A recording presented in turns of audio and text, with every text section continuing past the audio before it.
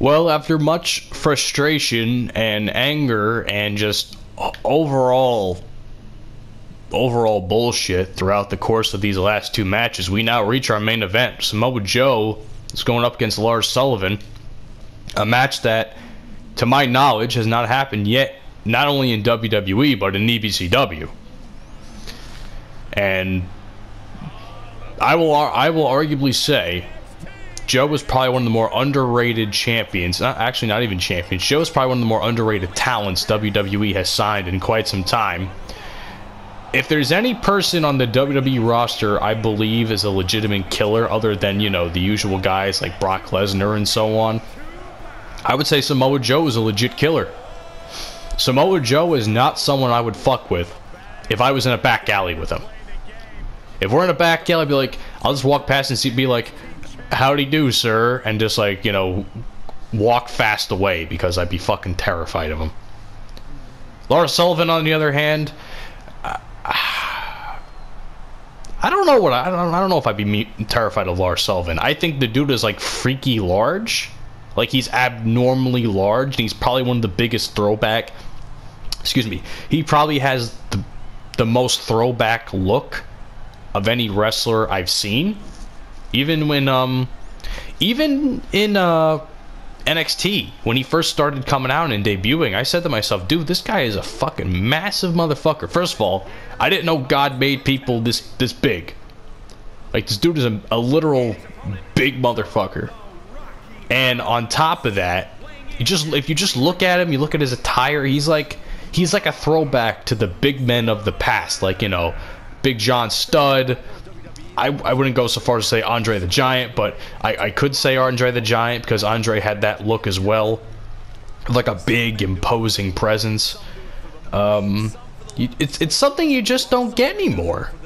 It's not something you see anymore, and that's not a knock on any smaller wrestler. It's just you don't see it so often that you have no choice but to call a look like this a throwback. It's crazy if you really think about it.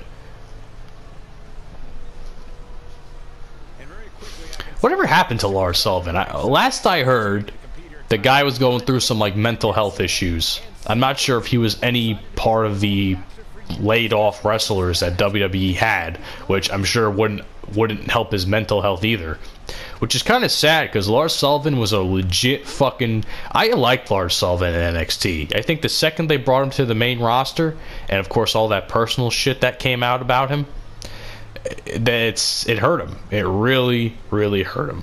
And that's a damn shame, because I thought Lars Sullivan, you know, was a fucking good... He was a good addition. But here we are, main event. Samoa Joe versus Lars Sullivan. Let's do it. Oh shit, he punched me first. Oh shit, Lars is coming out to fucking play, man. Last time we saw Lars Sullivan, it was his debut match in the Money in the Bank pay-per-view, where he faced Booker T and eventually lost. I think he lost to Booker T. I don't know the outcome of that match, because that was a long time ago, but either way, that was his debut. I'm like 90% sure he lost. Oh shit, that's not gonna be good. Ow. Oh fuck. See, this is what I'm talking about. The fucking movement speed of these characters are like, you can't react to anything they do. Like that knee to the corner of the face, and that was a nice little funny glitch there. I could not react to that, because I didn't expect him to fucking move that quick, one move to the next, like he just did. So, now my biggest challenge, I think, is going to be sending him up for the Muscle Buster or anything. Of course, the Coquina Clutch is always an option too, but I don't really trust submissions all that much. Not even before they put in the new thing in 2K16. I didn't trust them at all to begin with. Like, it was really difficult on PlayStation 3 as well with the breaking point submission. And how they did it then. Scoop slam there by Samoa Joe. I sound a little bit nasally for some reason. I don't know why. But, oh shit. I don't know what he was going... Probably going for a belly to belly or overhead belly to belly. Belly to back, maybe. Failed epically. Oh, it seems I have a trump card. Samoa Joe has a finisher icon that I can use and exploit. Fuck yeah.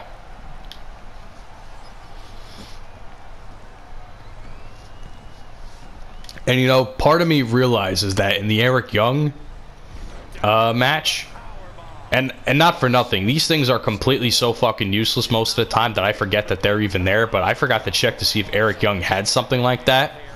And because of that, I think that's why I lost the No Way Jose match. So, obviously I'm not, you know, stoked that that happened. Again, inadvertently created 2 #1 contenders. One I was trying to create, the other one just fucking happened. Now, we'll have to see if the result is the same come Extreme Rules, which is basically a fucking pay-per-view made for the Hardcore Championship. That was a... I don't know what Lars is doing. He hasn't fucking moved since he delivered that battering ram of a fucking shoulder and elbow to my knee. Suplex there by Samoa Joe. The Samoan suplex machine, as he was once known as. I believe. Oh! I'm wrong, excuse me. It was the Samoan submission machine. I knew it was one of those. Something that started with an S. Either way. What's his signature here? I think it's those... Yep. Uranagi. Who's Anagi? Uranagi. Uranagi's something that really isn't used much anymore, I don't think. Let's get that finisher going. Muscle buster time.